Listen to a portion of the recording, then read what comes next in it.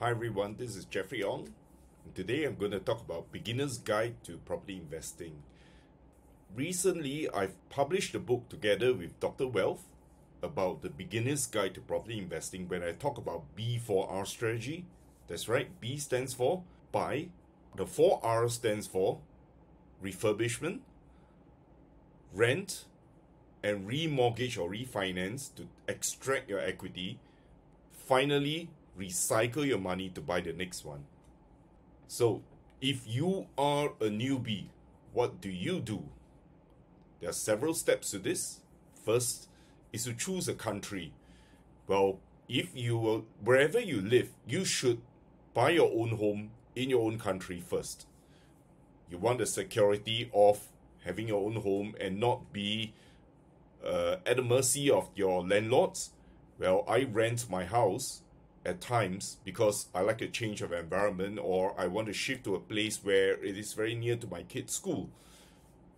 And maybe that area is not suitable for ownership because the prices are sky high, so I just rent it.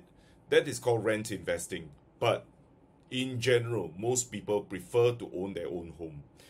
Number two, you need to buy a second home for rental. Otherwise, you're going to live on your own home for capital gains, and there is no rental income. You can't retire because there's nothing to sell. You have only got one house. Actually, your first house is it's not called an investment. It's actually a liability, according to Robert Kiyosaki, because it doesn't generate any cash flow. Until the day you die, you still need a place to stay unless you liquidate, take out the capital gains, the proceeds, and then rent, right? So you need a second home for rental. It could be in your own country, it could be another country. And if you choose another country, we have the ability to help you if it is in UK. Now, number three, get a mortgage appraisal. Before you do anything, before you buy your second home or your first home, get a mortgage appraisal. Find out how much you can borrow. Then that sets your budget. There's no point looking at a $3 million house when you can only afford to borrow $500,000. There's so much money to put in down payment, right? So get a mortgage appraisal, how much you can borrow. Number four, gauge the rent. If you are investing, understand that area. If it's Property Guru in Singapore, or iProperty in Malaysia, or Zillow in the US, or Zoopla or Rightmove in the UK, you need to know the comparables in that vicinity, that postcode, that 1/4 mile radius. What is the rent likely to be? And that is a gross rent. Don't just look at the gross rent. You must minus off all potential costs, such as agent fees to manage your properties. If you're covering utilities, assume there's 5% vacancy rate, assume there's 5% of annual rent on the maintenance. Now, at the end of it, you get the net rent. The net rent must preferably cover your mortgage repayments. Why is that so important? Well, if your mortgage repayments on a monthly basis is more than your rent, the more homes that you buy, the worse it gets. And before long, when you own your third property, you're in a black hole every month. So it's not sustainable. You want multiple properties for retirement. In fact, my course is talking about 10 properties in 10 years. You need 10 properties in the first 10 years. After that, the next 10 years, you can sell off some of the properties, or you stop remortgaging or refinancing and let the capital gains grow, and that's where your cash flow build up. And that's where you get rich. Before you retire, you might want to sell down some homes and then pay off the loans of the existing homes that you choose to keep so that it becomes unencumbered. It depends on your strategy. It depends on taxes as well. Well, some countries have a lot of inheritance tax, so it doesn't make sense to be unencumbered. You continue to borrow. Some countries allow you to draw an income, and there's very little income tax. So it depends. It could be in dividends, it could be in rental income. Population must be increasing. I've heard a lot of people talk about Japan, especially in Asia.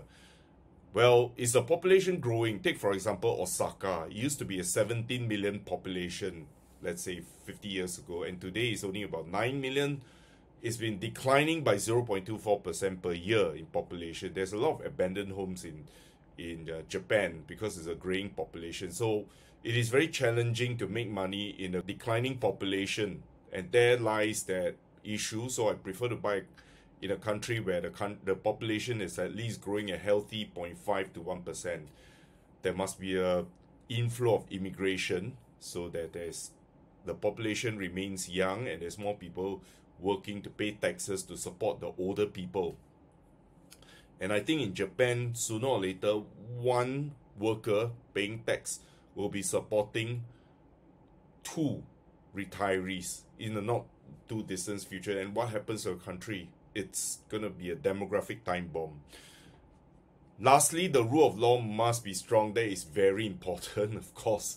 You don't want to buy a home, and I've heard horror stories of people buying homes in Asia, whether it be India or Philippines, where they buy a home and the title can actually be sold twice. Can you believe it? So the lawyer may not be that honest. I'm not saying all lawyers are dishonest, but there are crooked ones. So the rule of law must be strong. If you get into trouble, tenants do not pay, can you collect your rent? Can you evict them? Will you lose your home? Will it be expropriated in the worst case scenario? They end up with nothing. And of course, there are other rules, like does the country have earthquake? And if it has earthquake, what do? Does the insurance cover it? So these are the question marks. So if the insurance cover it, right, in the case of Japan, I would rather buy a house rather than a block of flats or apartment, because if there is damage after an earthquake, even if the building is there, it could be damaged beyond habitation. So what happens? You have to top up money, or if there's fire damage. So what happens? You have to claim on insurance to pay for the damage. Now the insurance may not even cover that total amount. What if it fails to cover? And what if some people in the block are uninsured? Then what happens?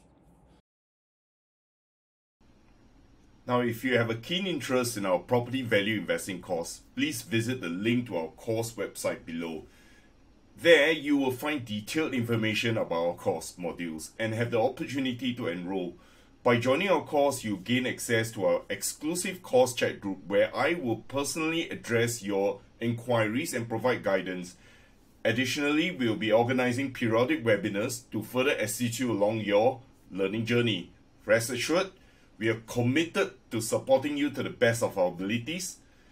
Titanium Synergy is a joint venture between Josh and myself. Josh, who is based in the UK, specializes in assisting individuals in finding properties within the UK market. He offers mentorship and guidance to help you build a robust property portfolio. We would love to have you join us on this journey. If you enjoy our videos and find them useful, please subscribe to our YouTube channel and follow us on social media for regular updates.